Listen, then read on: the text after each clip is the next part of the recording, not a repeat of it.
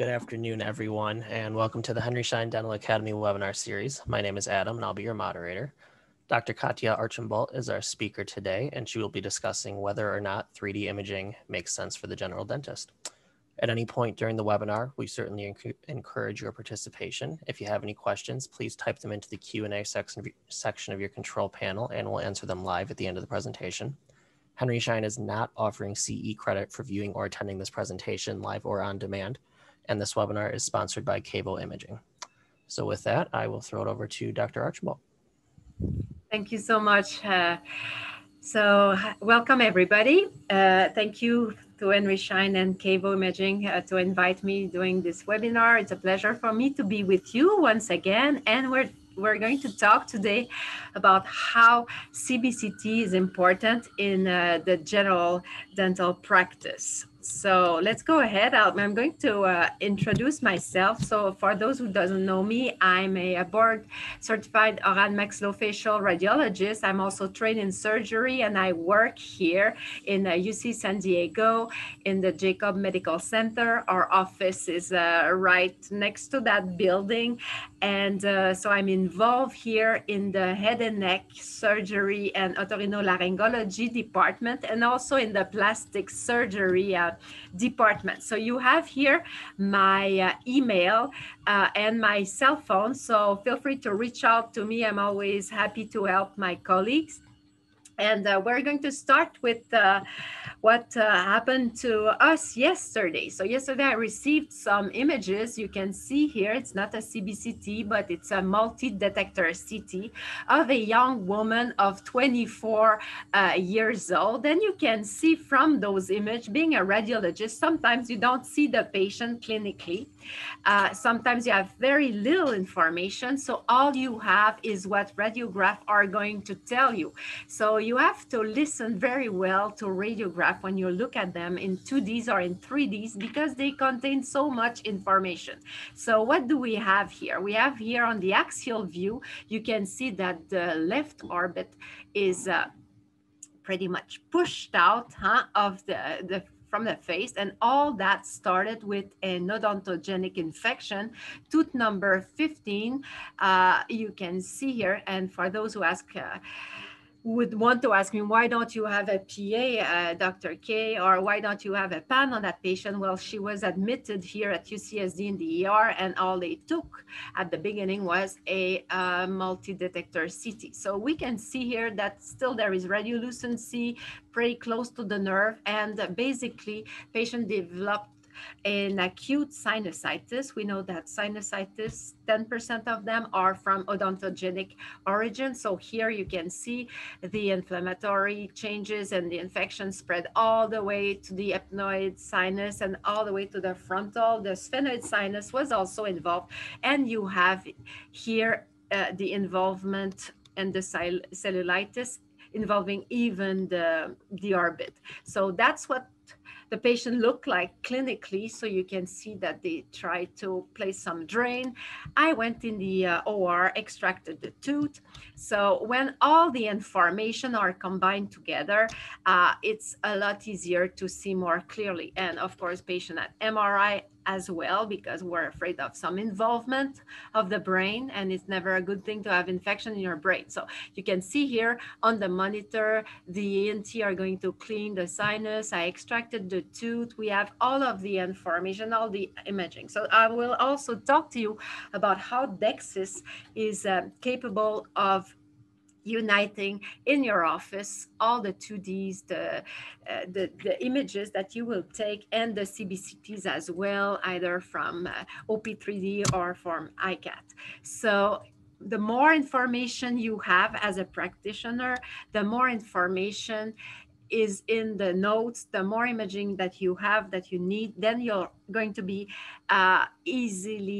you're going to be able to make the proper treatment for your patient. So there's a lot of applications. So for any of you who are involved in implants, in periodontics, any dentists out there that are extracting impacted teeth, patient that present with trauma, cyst or tumor of the jaw, when it comes to TMJ assessment and sinuses, as we just saw, CBCT is becoming more and more involved in dentistry because it's going to give you a lot of information that 2D won't be capable of.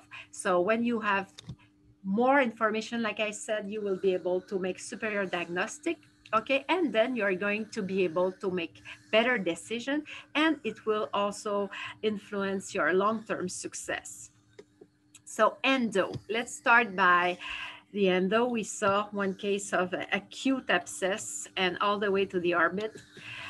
You have here a patient that present to your office. Okay, the first thing when a patient has a toothache, and if you look at the recommendation of the American Association of Oral Maxillofacial Radiologists, will tell you, well, just take a periapical radiograph to assess the apical area of the teeth. So it's difficult in that case to see, is there anything going on? The patient is not very clear, or symptomatology is not clear. So when you have a patient that have a little bit of atypical symptomatology, just go ahead and take a small field of view CBCT of the area, and that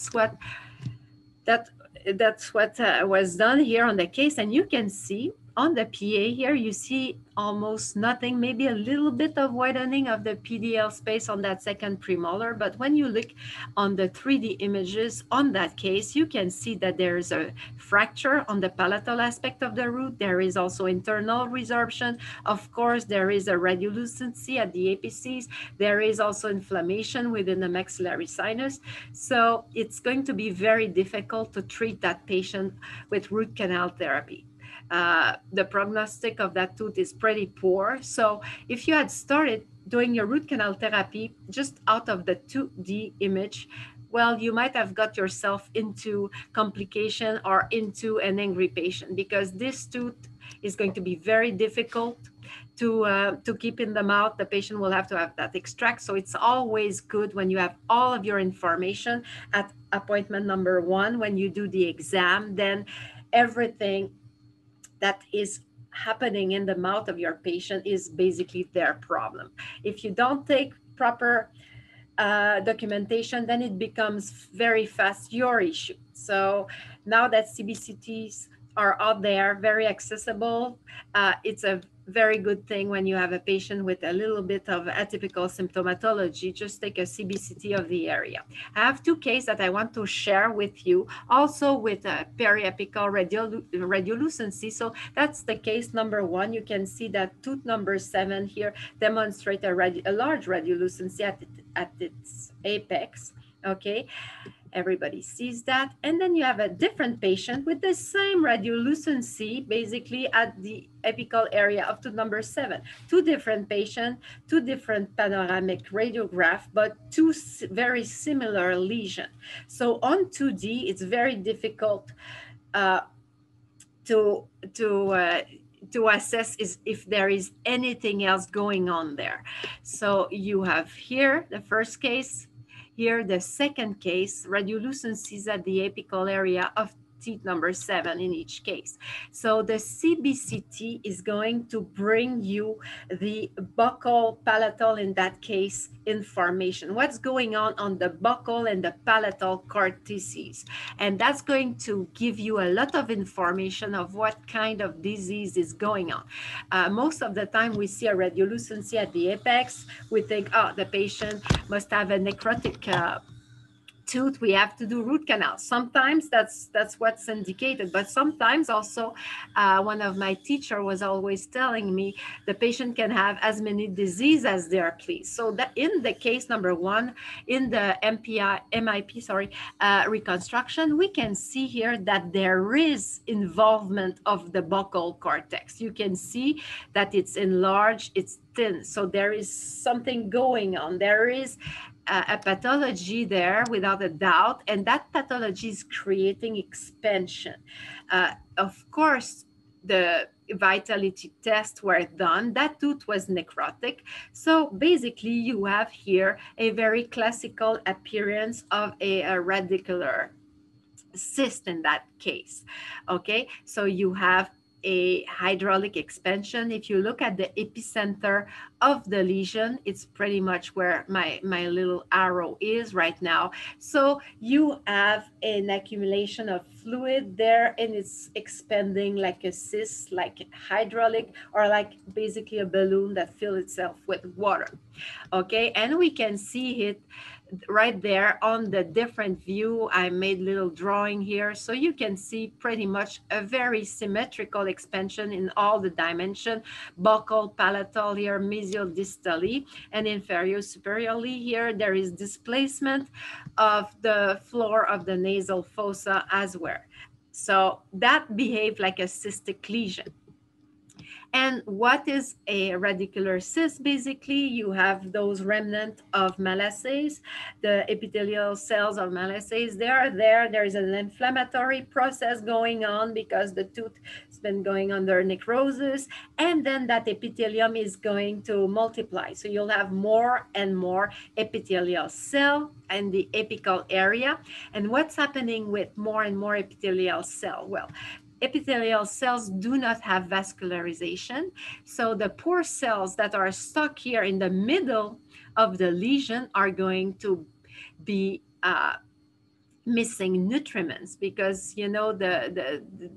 the surrounding blood vessel don't reach all the way at the middle of the lesion, and those cells are going to go through apoptosis. So you'll have a big amount of dying cells in the middle. So you'll start to have fluids accumulation there, and the hydraulic pressure is going to go up the roof in that area. So it's going to attract the fluids of the surrounding tissue. So basically, you have a slowly growing lesion containing fluids. We call it a pathologic cavity within the bone, and it's surrounded by the epithelial cells, because those cells can continue their multiplication because they still have the nutriments from the surrounding blood vessels. So in the middle, you'll have an empty something cavity or semi-fluid, or even gas containing some gas. In that case, it's containing fluids, and it's surrounded by epithelial cells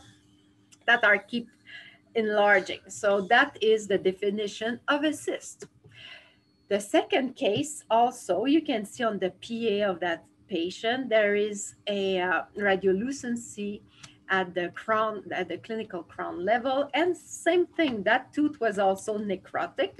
So if we look again at the panoramic radiograph of that same patient, we can see that uh, at the CBCT view of that same patient, you can see the same radiolucency. It looked pretty much like the case number one, but if you look at the buccal cortex here, you can see that there's almost no expansion. The lesion, if I look at the epicenter, seems to be a little bit more palatal to the apex. So the epicenter basically is right there. And if you look here at the axial view from the mesial and the distal dimension, it's pretty large, but there is very little expansion on the buccal cortex. And why is that? Well, maybe that's not a cyst. Maybe that's something else. Okay, it doesn't mean that you have a radiolucency at the apex of a tooth, and that lesion has anything to do with that same tooth. There's a lot of lesion, benign or malignant, that can superimpose themselves at the apex of a tooth, and that will mimic odontogenic lesion. So the patient in that case had more than one problem. He had the necrosis, of course. You can see here there's a large decay there. The nerve got involved, so he needed a root canal, but there's also something else going on at the apex. So you can see I draw some arrow there. You have on the mesial distal dimension, the yellow arrow, you can see it's much more, there is more expansion mesial distally than buccal palatally, and that after biopsy was confirmed to be a keratocystic odontogenic tumor. So just the root canal will not take care of that benign tumor here. It's a benign tumor. So we will have to remove or do a little resection there to get rid of that second problem. So the root canal was performed. The biopsy came back as a KOT. And of course, the lesion was removed.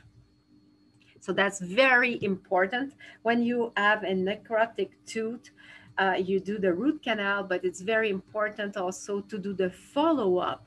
A few months later, you take another periapical radiograph in the area and make sure that there's no more radiolucency. If there is still, or if the patient has any different or atypical symptomatology, it's a very good, important thing to do a CT scan to rule out that it's not only the necrosis of the tooth that's creating the problem there.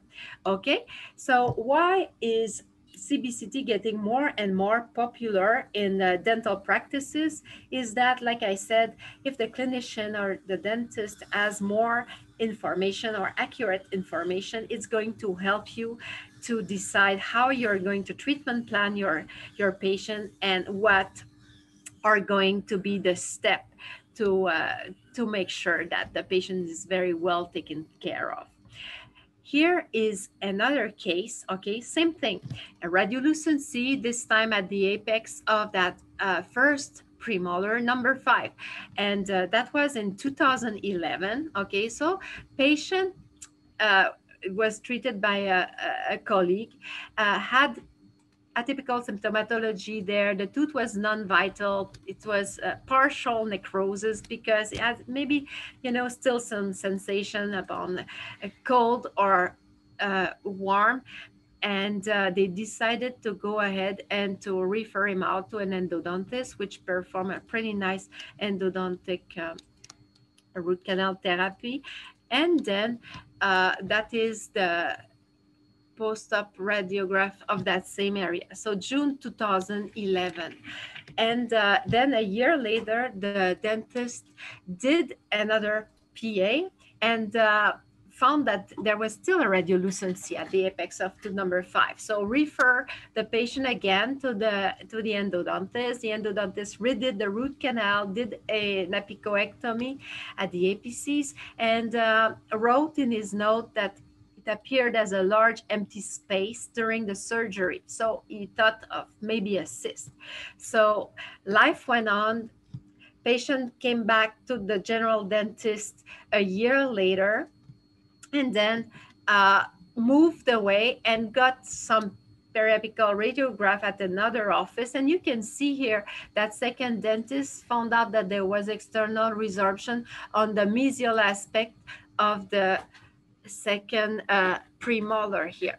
So what's going on? There is still that radiolucency. And here again, almost 10 years later, in 2020, patient ended up here in San Diego.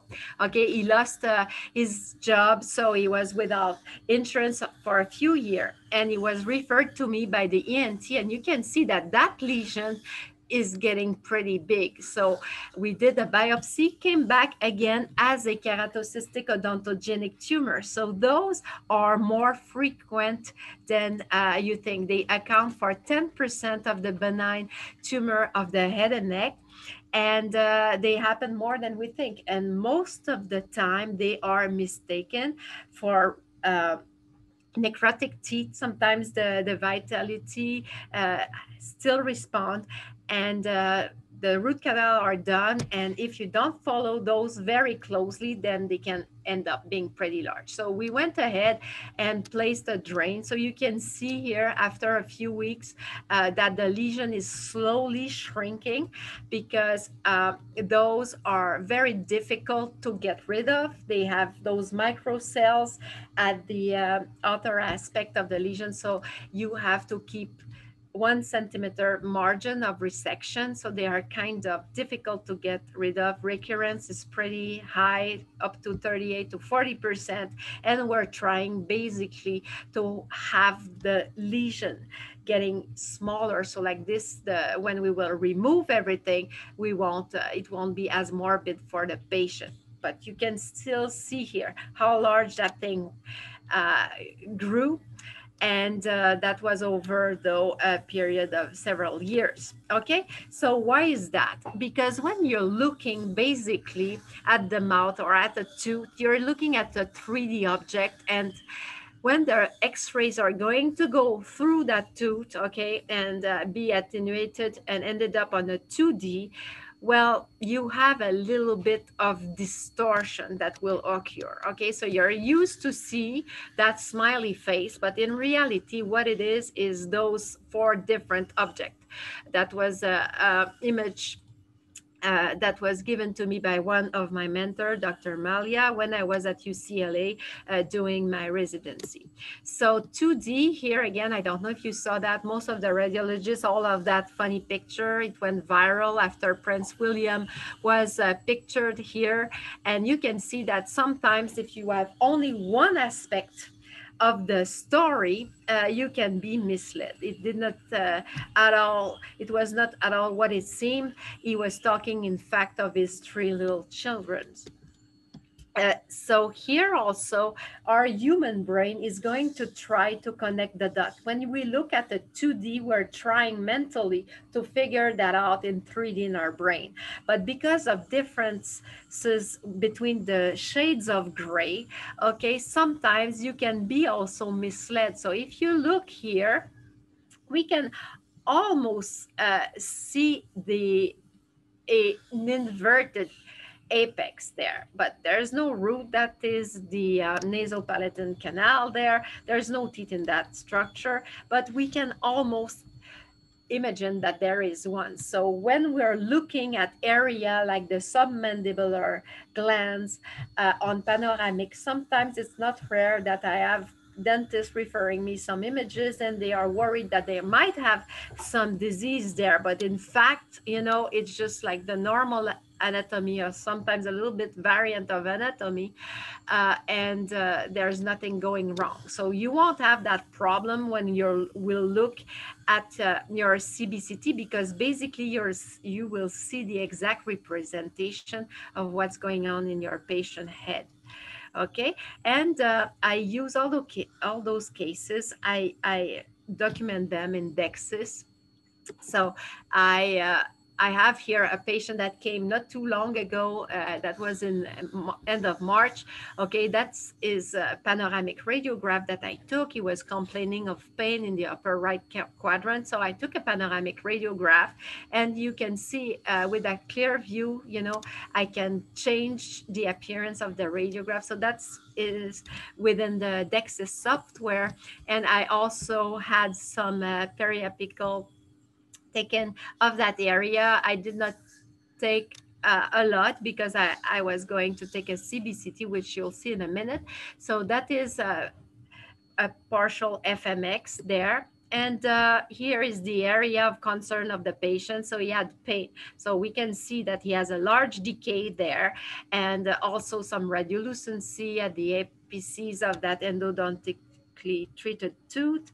And you can see a little bit of calculus. That restoration is a little bit overhang there. I never badmouth anything when I work. It's for me, it's a gold standard. But I told the patient that maybe that crown could be redone because there is a little overhang there that can create a problem. And you can change also the setting, so you can play with your contrast. But I'm sure that all of you guys are familiar with Dexis, and I like to draw. So I showed him that he had maybe an unfilled MB2 there, and we'll see that it was in fact the case. And I also show him that he had a large carious lesion. He had also that wisdom tooth number one that was over erupted. So I have here a little video where I show you how easy it is to go from the panoramic radiograph back to the FMX and within the 3D software. So we did a little recording, and I have to thank uh, the support of Cavo. To when I do webinars, they are always so helpful. So I thank Jordan Rice here. He helped me doing that to do that little video. So you can see that I showed the patient what's going on with the panoramic. Now I'm going to open up. I took a medium field of view in this case. So like this 8x8, I can have, a good view of both dentition. So it's easy for me to go ahead and show the patient that they like the volume rendering that you see here. I'm going to press there and I'm going to go through the scan. And the patient, they really love it. And sometimes they take picture of the screen, they show that to their friends. And I'm going just to navigate and reset here the multiplanar reconstruction view. So as a radiologist and as a general dentist as well, you have to look at the whole volume, like you have to look at the whole panoramic radiograph. You have to assess everything, and you have to assess everything also on a PA, because you're liable of everything going on that view that you took from the patient. So that applies for 2Ds as well. So I can show him a little bit the decay, even if he has large restoration. So that's not ideal to show dental decay. The 2D bite wings are still very good. There is also those external bite wing. In the pandemic, we use that a little bit, but the resolution is not as good on those. You're better off with intraoral bite wing for assessing dental carious lesions. So you can see here, I'm scrolling through the volume, and then I'm going to show on the coronal view my patient. So I saw a little bit of enlargement of that nasopalatine canal, and then I can take a small measurement. You see it's only like 4 mm. The threshold for calling it a nasopalatine cyst is going to be 10 mm. So I'm going to look at that mesial buccal root of tooth number 3. That's the distal. So you can see that the endodontic material ends up all the way to the radiographic apex. And I'm going to come back to that mesial buccal root, and you'll see that there is a non-filled M2 canal. That is my number 16. A little surprise, he had a wisdom tooth there impacted, and the tooth was inverted, so it was aiming up north, probably aiming to Canada. As you picked up my accent, I'm French Canadian, I'm from Montreal. So that little number 16 is trying to go up north in his mouth. And here you can see, so when I show with my arrow, you can see that the shape of that mesial buccal root is ovale, and you can see that the endodontic filling material is towards the buccal of the root. So when you see things like this, most of the time you have a MB2 canal. So that's a trick, and I'm pointing that out. So it's very nice because, with all of those tools, like that little arrow, you can make notes on the screen, you can show the patient. So it's a very amazing way of explaining everything that is going on in the patient mouth. Okay, so here we have tooth number 1, that is obviously a problem. Tooth number 32 is not there, so that poor wisdom tooth is going south. Needs to be extracted. We have an unfilled MB2 canal and residual apical periodontitis there at the apices of that endodontically treated tooth number 3. And we have a large decay on the second premolar. So now I'm going to make my region of interest my mesial buccal root. So I'm reorienting my scan, okay, and it's very easy to do with Anatomage. I love that software. I'm working with it every single day, and I can make nice images. You have the endo. I'm going to do it a little bit also. So I'm removing here the arrow because I want the patient to see better. So once the patient sees something very clearly, they are more prone also to go ahead and commit to treatment. So it's hard to see that on a 2D or on the periapical radiograph that MB2 canal was not filled, because I don't know any dentist that wakes up in the morning and say, oh, today I'm going not to fill all the canal when I'm going to do my root canal. I'm going to make sure I don't fill my MB2 canal. So, most of the time those things happens because we work still on 2D, and it's difficult to assess the morphology and all the anatomy of the roots when we don't have 3D. So that the dentist that did the endo probably was not aware of the MB2. That is why it's not filled, because we could see it. So it was not calcified. So like I said, as the more information you will have, the better of a dentist you'll be, because then you can see and understand everything that is going on. Okay, in radiology, I showed you the first case, they went ahead and did a multi-detector CT. Sometimes we'll use MRI. We'll use a lot of imaging technology to be able to come and end up with a good diagnosis. So here I went in the endo window, and then I'll show you. You can get rid of some structures by just drawing with that little scissor tool. And you can see here, I made my patient laugh a bit. I said, okay, let's get rid of the tooth. So that's obviously not what I want to do. I'm getting rid of the whole tooth. So now we have no more problem, but no, I will just draw it properly here. Okay, and then you can get rid of the surrounding bone, and you can make the tooth the only object on that window. So I'm going to get rid of the surrounding bone. I'm going to turn the tooth around, and then I'm going to get rid of the bone in the furcation area, and then I'm going to be able to show my patient more precisely that mesial buccal root, and I'm going to be able to measure for the endodontist or the general dentist that will retreat that tooth where exactly is located the MB2 canal. Okay, because I'm trained in surgery, but I don't do, that's the only thing I do other than maxillofacial radiology. I'm not doing any root canals, and I have a lot of admiration for those who do root canal, because for me, believe me, I will not be that successful retreating that tooth. You're good at what you do every single day. So radiology and surgery are my two fields. So I'm going to play a little bit with the setting here. And here I'm going to make a measurement so I can tell the MB2 canal is right there. I'm going to make a little arrow to help my colleague. And then I'm going to make a measurement, and they will be able to go reopen that tooth and retreat, hopefully with success, that tooth number 3. So I can make them basically a map of exactly where the canal is located.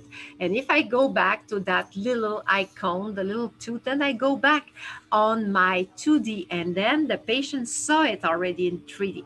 So I show him that, on 2D you cannot really see the 3 dimension, and in that mesial buccal root, most of the time there is 2 canals. So that's why you still have issues there. And you can see very well, playing with the contrast, the decay on that second premolar. So it's very easy to jump from one field to the other with the DEXIS. And that's what I do in my office every day. So that's probably me telling again the patient what's going on there, the little varang. So maybe we would be better off changing also the crown, so that will be referred to the prosthodontist. So and then also probably will need root canal, although that there is not still changes there, but that decay is pretty large. And he started also to have a little bit. So here you see again, jumping from one view to the other. That's the beauty of DEXIS. So it's easy to have everything interconnected and for the patient, it's easy to understand. Okay, so then you will say, well, Dr. K, there's a lot of radiation with CBCTs. Well, if you have short cone and you don't have rectangular collimation, you are exposing already your patient to pretty much a lot of radiation just taking regular FMX that we all do in our office.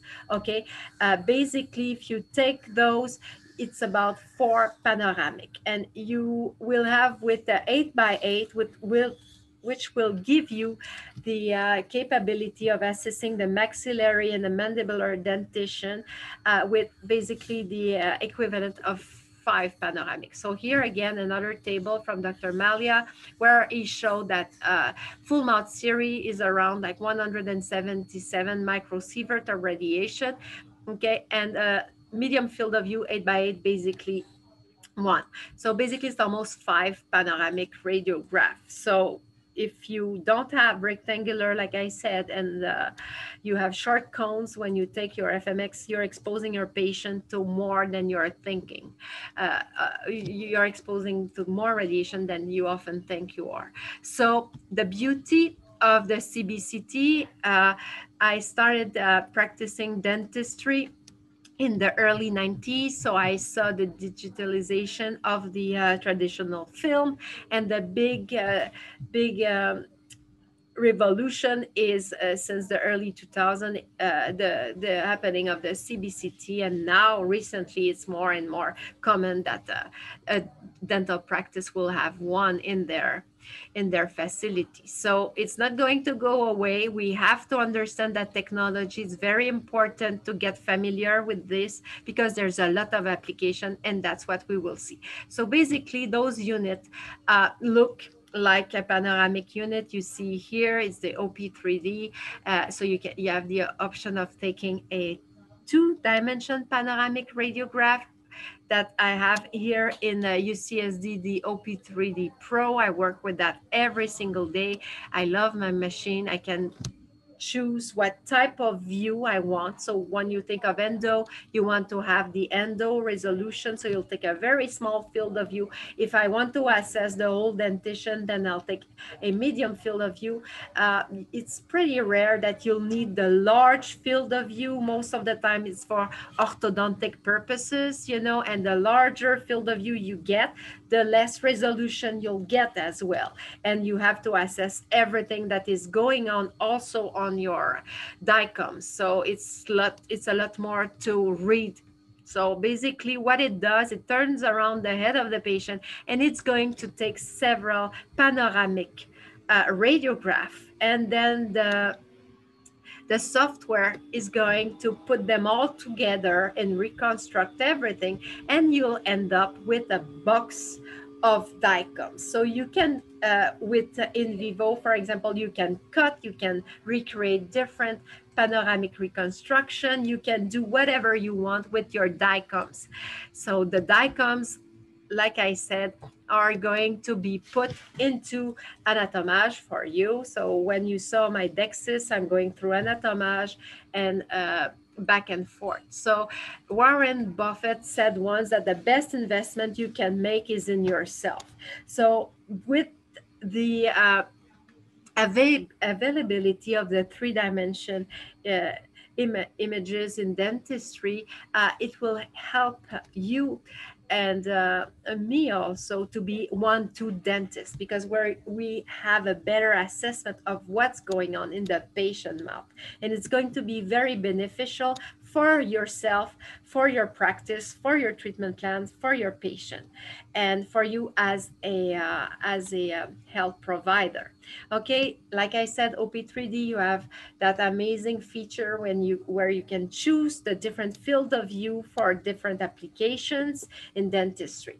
The other sometimes comment I get, well, I'm afraid to miss pathology. As you saw already in the presentation earlier, radiolucency at apices of teeth might look like dental abscess, granulomas, or cyst. Of course, you need histology to differentiate the three, but sometimes it can be KOTs. We saw 2 already. Okay, so here is another case.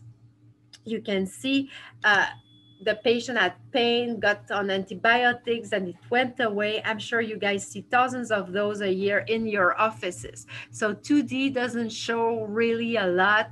Being radiologist, I can see that there's a little bit of widening. Probably you guys saw that also, widening at the apex of that second premolar. But you have to think when you orient your cone and you're taking your radiograph, if the cone is a little bit oblique like that, even if there is loss of bone there, it might be overimposed with the apex of your tooth. So you won't see it on the 2D.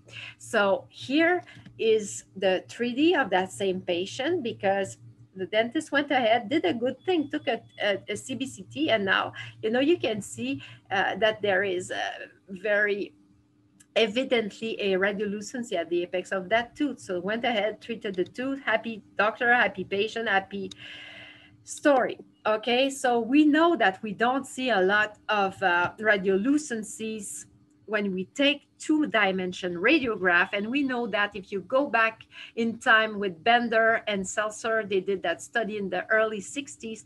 They took cadavers and they drilled holes, and then they took radiograph of those same jaw, and you can see here that when there is only one of the two cortex involved, it's very difficult to see that on 2D. And if you like to read, then you just Google Patel and all. There is a lot of literature about how many apical radiolucency are missed on 2D.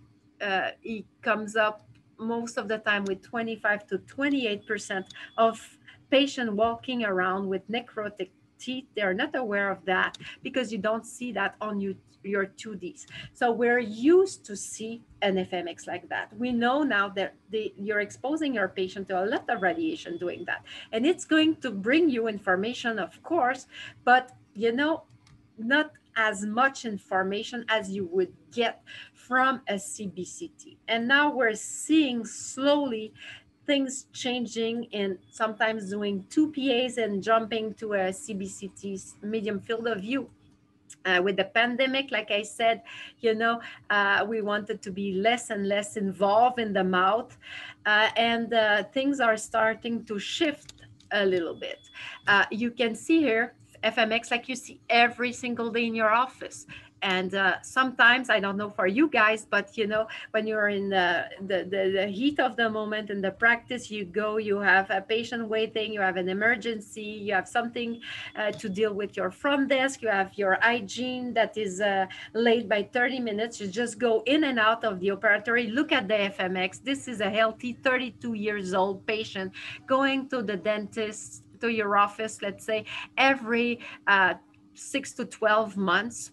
And you see a little bit of calculus there. Maybe, he should be flossing a little bit more. And you go out of the operatory because you don't have time or you're squeezed in your schedule. And it's very easy to see. It's very easy not to see that something is going on here on the left aspect.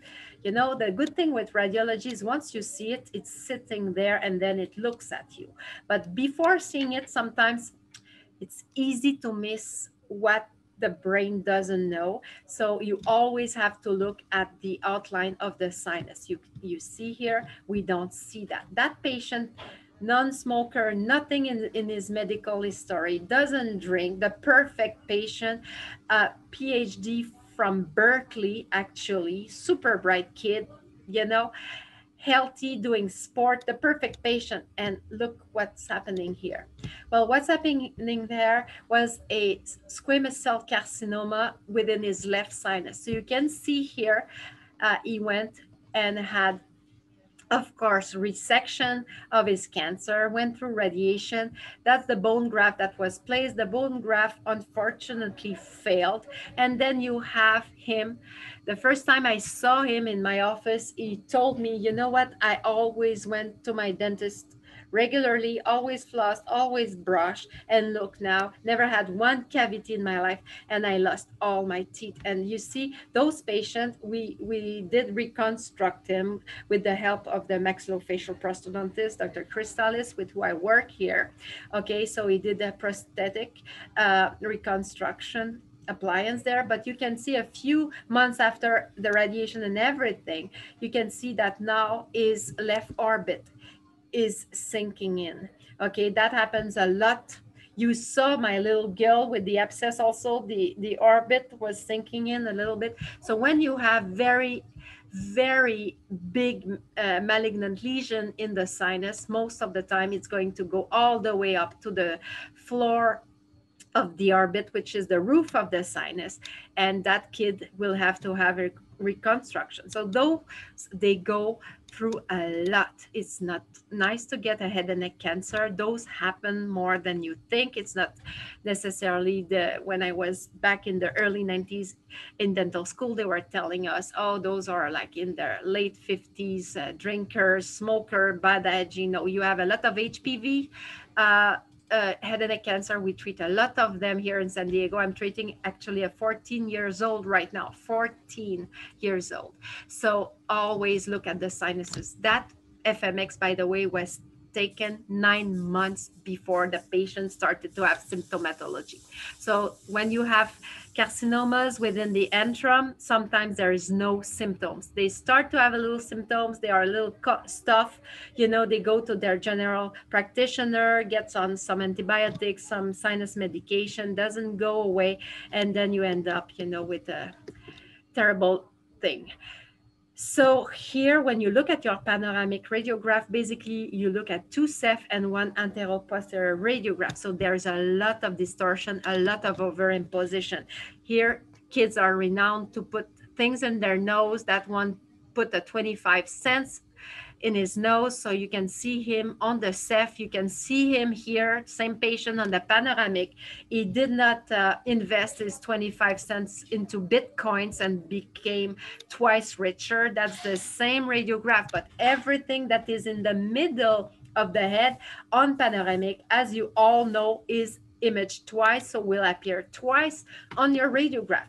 So it is not because you're used to see something that it makes it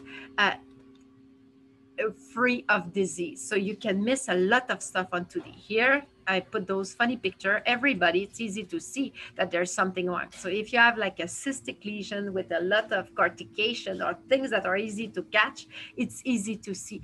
But here you might get distracted and not see that that lady is going to fall in a few seconds within the pool. So sometimes, we're used, we feel comfortable, we feel in our security zone of safety, because that's all we look, and that's all we've been looking all of our life. But there's a lot of distortion here. The good news with CBCT, you can draw the focal throat, and so you don't have patients that are malpositioned within the machine if you're taking a CBCT. Implants, it is, in my head, a must. If you're planning to do implants on a patient, and I know I've placed myself implants since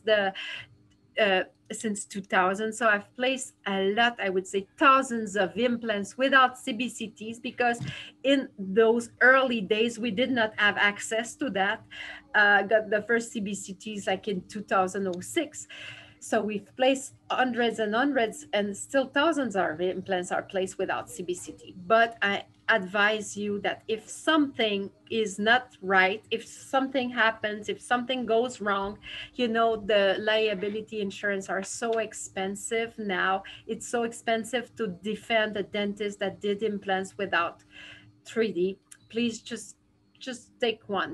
It's better to be safe than sorry. So here I find that very funny. Okay, relax, David. It's a small surgery. Don't panic. So the patient say, oh, my name is not David. No, I'm David. You don't want to be David here. Okay, so again, distortion. If the mandibular canal runs more buccally or lingually, they will look differently on the pan. In that case, you'll be more shy. You will place a shorter implant. But here, if your mandibular canal runs there, you'll think it's lower than it is in reality. And look here, those are cases that's a case that I took, long time ago when I first had my first CBCT. I placed those implants, and look here, I was lucky. You see, no paresthesia, nothing. But I'm telling you, and there's a lot of people that have been lucky. I never had paresthesia in my whole career. I'm touching wood here, but you know what? Sometimes we played with fire. So don't be always be safe than sorry. Okay. So I'm telling you, after that one, I took CBCTs on all my other implant patients. Here, also, we're not only afraid of paresthesia when we do implant. And I mean, if you look at Albrechtson here, studies in 1986 of success of implant, it doesn't mean that the patient is not numb, that you did a great job. Here, of course, in that area of the maxilla, that is a successful implant, and there is no radiolucency, no movement, no pain, nothing, everything is good.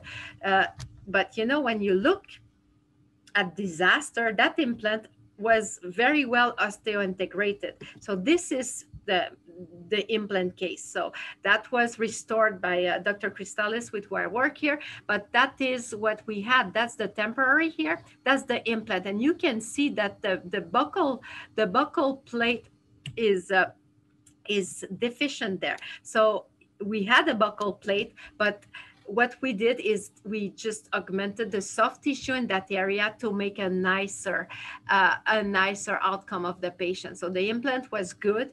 When you have an implant like this, either you restart everything or you put it to sleep. But I'm telling you, all implants that are going to be malpositioned, if you know the Murphy's Law, will osteointegrate, at least from what I see on radiographs. So, you want to have aesthetic implant success. Okay, that's what the patient are looking for. Everybody lift their lips, and they are going to look at the area where you place the implant. Of course, when it's still in the aesthetic zone, when I started placing implant, they were saying, up to the first premolar. But I'm telling you, even second molar patient now, they look, you have to have success. And with CBCT and with treatment planning, you have the DTX studio now, you have the implant studio. It's so easy to treatment plan, starting from the top, the crown, and all the way backwards. So like this, you'll have a happy patient. You won't get into trouble. You can do a guided surgery. If you see in the back here, we have the 3D printer. We print all of our guides now. So I'm telling you, don't risk anything. It's not worth it. Trauma, also so easy to explain. That kid, when I was at UCLA, at trauma, so it's easy to explain what's going on.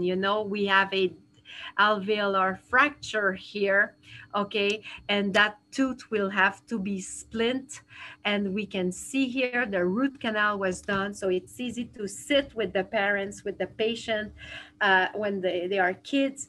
You can look at the TMJ. Is there any condylar fracture? You have all of your information, and then you can go ahead and treatment plan properly. I like that book, The Art of Choosing. What you see determines how you will interpret the world, which in turn influences what you expect of the world and how you expect the story of your life to unfold. So as dentists, we want to have everything to be able to interpret what's going on with that patient and see how the treatment will unfold, and we don't want. So patients are young. Do I take CBCT, Dr. K? My patients are young also. So you see here that gentleman had severe pain in the TMJ area. He was on muscle relaxant, the occlusal guard that was done. So he ended up in our office in UCSD, and I look on his I took a CBCT. I did not take right away a panoramic. I went straight ahead to the CBCT, assessed the TMJ area, and look what I saw: a mixed density lesion inferiorly to the mandibular canal. And he was on muscle relaxant. I told him, get off all of those medication, just keep the ibuprofen. The pain was going away with ibuprofen. So my three major differential in that case was maybe a small osteosarcoma, osteoblastoma, or osteodosteoma. And it ended up, you can see here, I took a smaller field of view to assess in much more detail, higher resolution, and you can see here. So we went ahead in the OR with the surgeon, and we did very conservative, so we were able to preserve the mandibular canals, the canal there, so the patient did not lose his lip sensation. And of course, we are always aware with the facial nerve also. We don't want a patient that is not able to smile on that side. Took away the lesion area, and ended up from the lab being an osteoidostoma. So that surgery was done September 11, September 10, he was able to defend his thesis. He was PhD, like I said, at UCSD, because his mind was not foggy by all the medication opioids he was on. So, and now he's working in Texas. Here is another case. You see, a patient had braces, felt that he had a little change in his occlusion, went to see is a dentist, and had severe osteoarthritic changes on the right TMJ and had pain on the left. So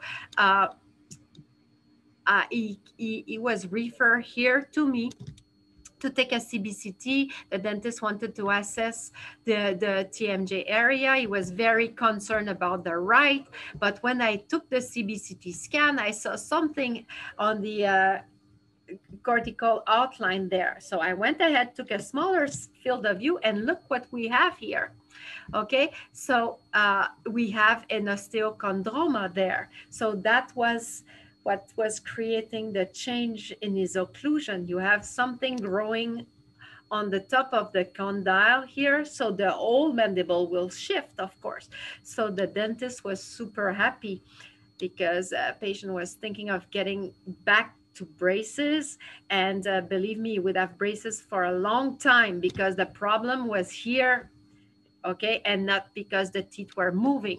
So CBCT and impacted teeth, very important. As long or as soon as you see any overimposition with the apices of the teeth and the mandibular canal, you should take a CBCT.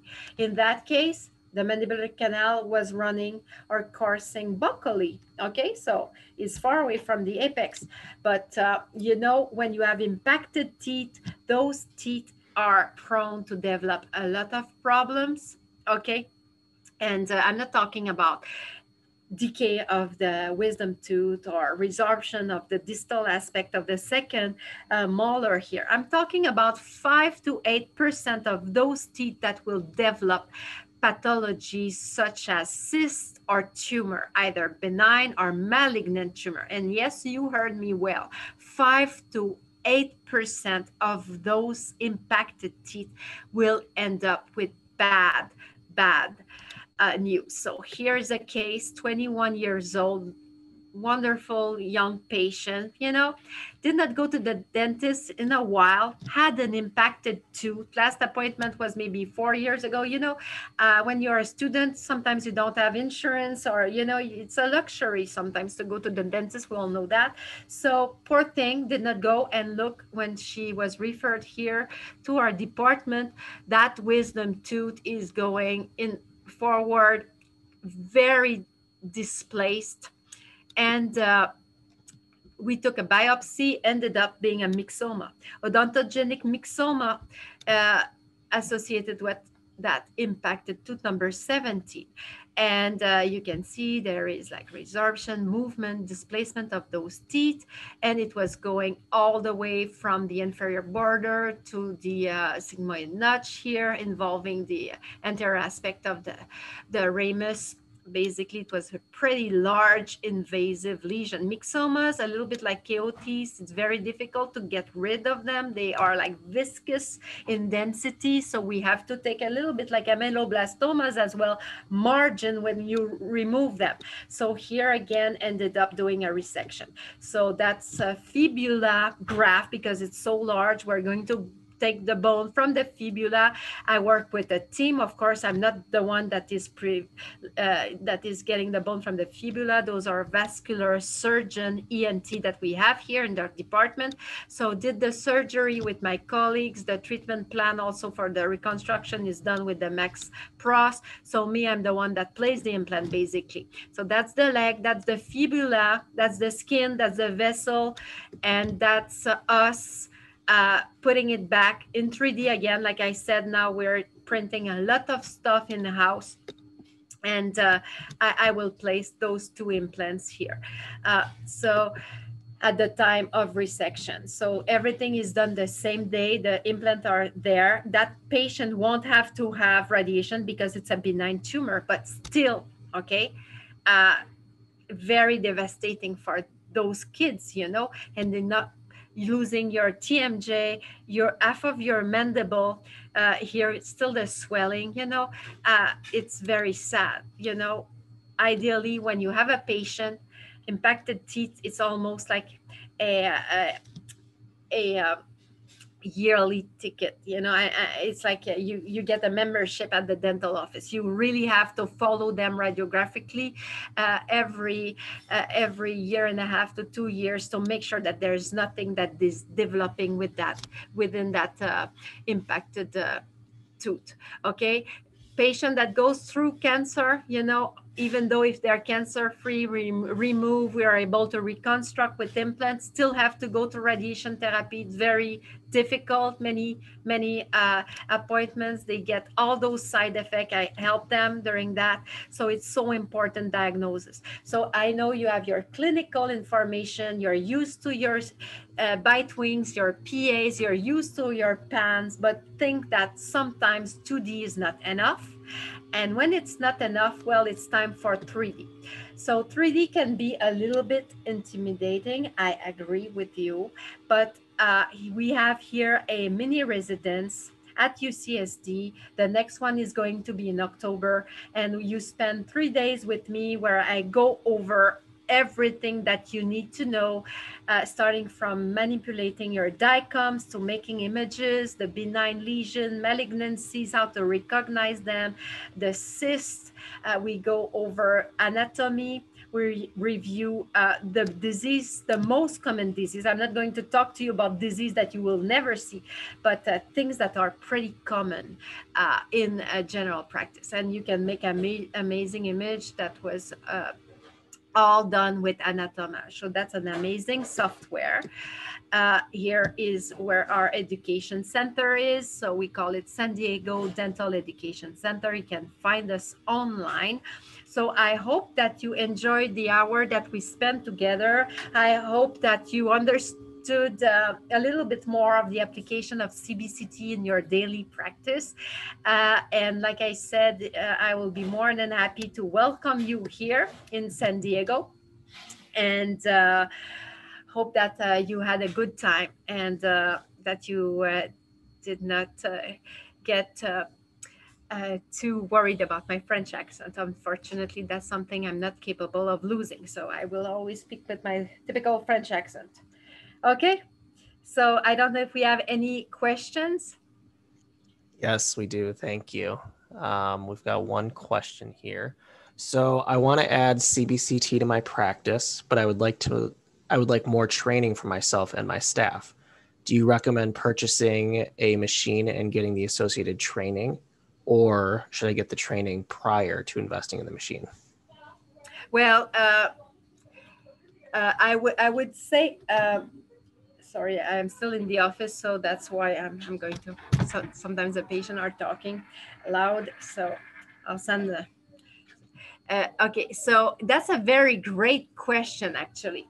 I would recommend, okay, to get the training first, because you will be able to use that machine so much more. You can go ahead and get the machine first, and then use, like, for example, with OP3D or OP3D Pro, you can take a panoramic radiograph, and then There is a lot of classes out there. If you go on our website, sometimes I give what we call like Zoom days, and now that things are opening up, there's a lot of training that we, if you're not too far from San Diego, if you want to enjoy a beautiful, weekend in La Jolla, you can fly in, and I give a lot of lecture on, for example, everything that you need to do to know for wisdom teeth, for example. So the whole day we talk about wisdom teeth. I do the same thing with TMJ. So there is training available out there. You can buy the machine, use it with the 2D, and slowly get involved, or you can go ahead and get the training like a mini residency like the one I give here. And after that 3 day, you're capable of using your CBCT in all the field of dentistry. So, but I would definitely jump on the technology. So that's a great question. Hopefully, I was able to answer it well for you. Great question indeed, and the only question. Good, good. So probably because everything was clear, or it's a French Exactly. accent. Exactly. No, it was Good. a great presentation. I always enjoy them. Good. Cool. So there's a question that came in. Are there any specific machines you recommended? I know you're high on Cavo. Don't know if you want to expand on that. Out there, there's a lot of amazing, that's a great question. There's a lot of amazing unit out there. What's very important when you're choosing a machine, a CBCT, because it's a big investment, although that the price went down. When I got my first CBCT in 2006, it was almost $250,000. So prices went down, thank God. The thing that you really have to look for is software. How at ease are you with the software that comes with the machine? I work as a maxillofacial radiologist with Anatomage. That's my working horse because there's so much option that you can do with it. As you saw in the presentation, there is endo, implant, and now it's all interconnected with DTX, Implant Studio. You can print your guide. You can store your image with Dexis. It's easy to go back and forth. So for me, that was a great asset.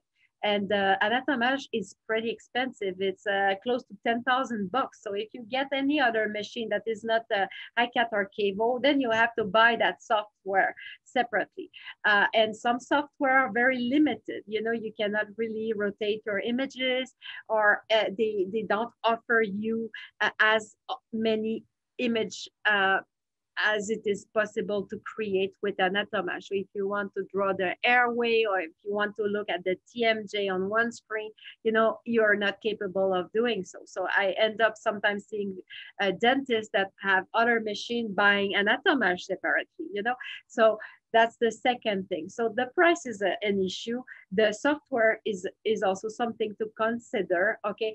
The third thing that is very important is the service. If ever something goes down in the office, the machine doesn't work, when you call, is there anybody that will answer your phone? So there's sometimes machines that are less expensive, but they have zero technical support.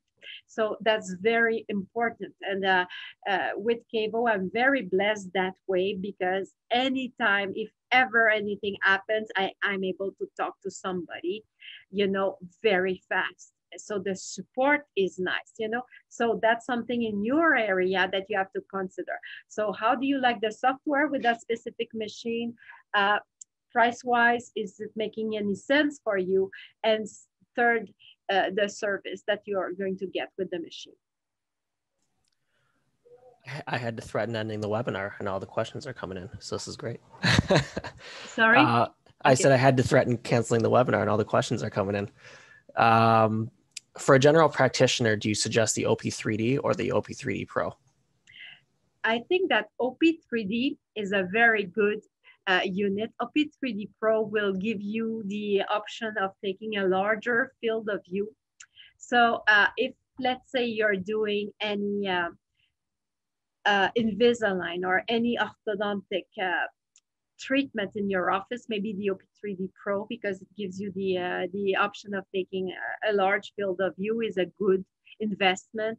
And you pay by, basically it's like real estate. Okay, so you pay you pay from the image that you're capable of producing from your unit. So if the price difference is not too much for you, I would recommend to get the OP3D Pro, because if you get the OP3D, then you won't be able to make larger field of view. If you're doing mainly endo implants and you never ever need a large field of view, then OP3D is amazing, So it's always, what do you do? Are you more like endo, or are you more like orthodontic driven in your office? But both of the units are great. The question is, what are you going to do with it? Excellent. And then if do you know the approximate cost of what a cable CBCT is going for? I know the cost of not having it. Let's put it that way. Okay, how much will it cost you? Let's say you place the implant within the nerve, or you miss a pathology because you don't see it in 2D, and then somebody else. I always say, you know what? The life is funny that way. If you don't have a CBCT in your office, somebody else will. Sooner or later, if something goes wrong, you'll see the 3D image of your patient or of your procedure. So I think that how much does it cost you not to have the possibility of seeing something in 3D, when more and more recommendation coming from the American Association of Oral Maxillofacial Radiologists, or if you look at American Association of Endodontics, or orthodontists as well, there is more and more indication. CBCTs, like I said, are going to be in our landscape forever. We're not going to go away from that technology. It's going to be more and more involved. So I think it's a very good thing to buy the machine. Basically, if you're taking, I don't know, let's 10 or 20 panoramic radiograph a month, and you charge, $125 or $150 for a panoramic, or insurance are covering part of it, it's not hard to meet the price of the CBCT unit. Unfortunately, I don't know exactly. If it was just for me, I will give it to all of my colleagues for free, but that's something you can talk with Kevo about. Just kidding. But like I said, if you need it, you did not have it, sometimes, you'll regret it. And it's more expensive sometimes not to have the image than to have to make the monthly payment. Good answer. Let's see. What fee do you charge for a CT scan versus a full mouth scan? If you do, and then do you do it on every patient? Okay, that's a very great question. And that's very personal to every physician. Let's say, for example, okay, like I said, I'm doing surgery and I'm doing maxillofacial radiology, but we have an endodontist here and we have a prosthodontist as well. So let's say, for example, the endodontist starts a root canal. He's in my office, of course, and then he comes and he say, you know what, Katya, the anatomy of the tooth is more complicated, or I feel that there is calcification there, even if I, with my microscope, I would really need to have a 3D. We're not going to charge that to the patient. We're going to do it because it's the treatment started, and instead of getting into complication, we'll just tell the patient, you know what, Mrs. Smith, for whatever reason, we would need more detail on the anatomy of that tooth, for example, that we're treating, okay, right now, and we're not going to charge you. We need to have more information on that mesial buccal root, for example. Let's say the same patient, would come, or a different patient with the same root canal for tooth number 3, and then the endodontist say, oh, I'll need a CBCT to treat that tooth. If it's discussed at the patient first exam, okay, at the first appointment that we will need, then we'll charge. Usually it will be like $240 to $350 for both jaws. Okay, so if it's during a surgery, for example, and you feel like, oh my God, I feel like the nerve is closed of the APCs of number 70. just stop, take a CBCT, make sure that you're not going to get into trouble. Oh, of course, if you can do that at the day of the exam, if you see, like I said, any overposition of your APCs with the mandibular canal, you should take a CBCT. But if you have to stop your procedure and take the images, take the radiograph, that I would, in our office, we don't charge for it. At the day of the exam, first day, 250 per arch. If it's the full mouth, we're going to do like 350. And if it's during treatment, we'll do it pro bono. So it's different if a patient is, you know, sometimes we have here patients that don't have insurance, like so sometimes we do pro bono treatment. Of course, I'll take CBCTs, I won't charge it, but you should be able to charge at the day of the exam. There are so many indications now, like you saw, wisdom teeth, endo, you could go ahead and charge it. The patient, they understand. You show them a CBCT that you have as an example, you know, and you show them how much more you can see, and patients are excited. You have to understand that technology is something that it's exciting for a patient to go to your office. Okay, patients are more likely to quit your practice if they feel that nothing evolves, if it's old technology. 3D printing right now, you know, you don't know how many patients are excited about that. Are you 3D printing? Sometimes they ask me, oh, are you 3D printing? And, you know, so it's something that will make your office more appealing to them. It's very rare that I have a patient that will say, you know what, I don't need a CBCT. Well, you know, sometimes it's better to see, like we say, the back of the head one time than the face coming back. You know, you have those patients that you look at the schedule, they're scheduled for next Wednesday, and you get that stomach cramp and you're like, oh no, my God, not that one again. Probably it never happens to you, but it happens here in San Diego, you know. So sometimes it's better to see the back of the face one time. If you know, you have to like all of your patients, but it's not all the patients that will necessarily like you. So good fit. If you feel like you need more information, the patient cannot afford the CBCT. Most of the time, they cannot afford complication. Okay, so it's better, like I say, to see the back of the head one time and then refer them to another colleague, or, you know, refer them somewhere else. Great. Well, thank you everyone for the questions. I think we will end there for the night. And of course, thank you, Dr. Archambault, as well, for your fantastic presentation. If anyone has additional questions on CBCT or if you'd like to add it to your practice, please email us at webinars@henryschein.com, or you can email Dr. Archambault directly with any additional questions. If anyone would like to attend future Henry Schein webinars, visit henryscheindental.com/webinars for our upcoming schedule. This webinar was recorded, so we'll send you a recording within 1 week of today. Thank you for joining, and have a great night, everyone. Bye. Thank you so much. Bye-bye.